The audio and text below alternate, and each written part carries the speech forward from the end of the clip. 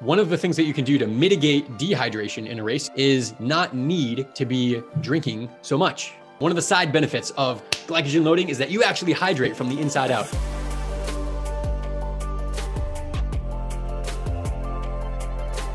What about hydration? Am I at risk for dehydration? So if you're in a long race, hydration is going to be a factor for sure. I don't care if it's 30 degrees, you need to be intaking water. You really do. But I want to share with you how you can just kind of hack this a little bit in a little way that you might already be doing, but hadn't really thought of before.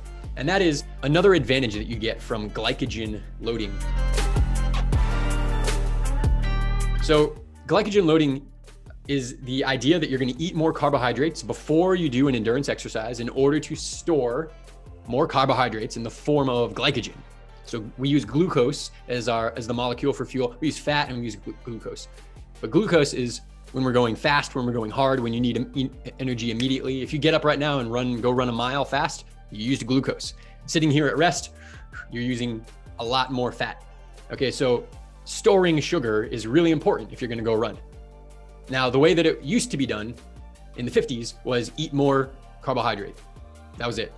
Then the second wave of glycogen loading, which works better, is to do this. You actually deplete your glycogen about 3 to 4 days before your event. You deplete it either by doing a long run, or you don't eat as much, or you eat just protein and fat and you don't consume carbohydrate for a couple of days. Now your body is starving for glycogen, and then you eat a whole lot of carbohydrate in the 36 hours before your race. If you do that, you'll get more storage of glycogen. Sounds advantageous, right? But it's too risky. Here's why. This is not what you should do. Even though it works, you shouldn't do this because you hurt your immune system. Now, you compromise your immune system immediately when your glycogen levels get really low, which is why, how many of you have gotten sick after running a marathon or an ultra marathon? Has that ever happened? After a long race, sometimes you get sick. And part of the reason is because you compromised your immune system by depleting your glycogen levels. This is not good because you might arrive on race day sick or lethargic. That's not what we want. So it is a step in the right direction, but essentially what we want to do is keep our glycogen stores high and then give ourselves a stimulus 24 to 36 hours before the race, where we spike your insulin so that you are able to grab more sugar and store it as glycogen right before your race.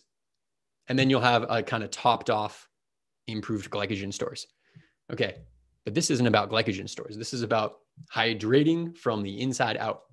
So you're limited to how much water you can drink, right? You'll either get sloshing in your stomach, or you'll get nauseated, or your stomach gets full, or you're uncomfortable, or you can only carry so much. There's all these limiting factors. Not only that, but when you're in a race and you're starting to get dehydrated, it's too late. You should drink. Don't let it get worse, but it takes a long time for that water to travel stomach, small intestine, all throughout your small intestine, which is really long, and large intestine, absorb, now get into your blood. It's kind of too late. So it takes time and it takes energy. If nothing else, you have to lift your water bottle. It takes energy to do this and takes time. But if you maximize your glycogen stores, here's what will happen. So I'm going to use some makeshift props right here. So here's a molecule of glucose. Glycogen is the complex stored form of this. So here's one glucose, another glucose, another glucose, another glucose. You put them all together in a compact form, and that is glycogen. Okay. And then you store glycogen in your liver and your muscles.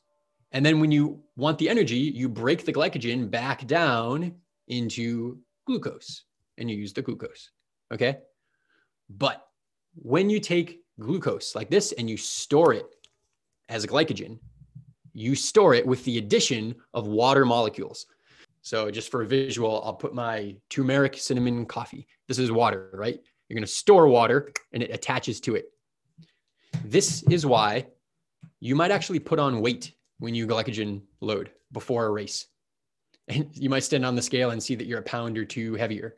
When you glycogen load, you store that glycogen with water. So you're heavier because you're carrying around extra water. You're not bloated. It's not like in your skin and under, floating around and puffing you up. It's in your liver. It's in your muscles. You're not going to feel bad. Then when you run, you're actually going to lose a lot of that weight. Now, if you look at elite marathoners and you weigh them, and they do this, right? Weigh them before and after, they're going to lose at least 1%, if not 2%, and sometimes 3% or much more if it's really hot, of their body weight over the course of the race.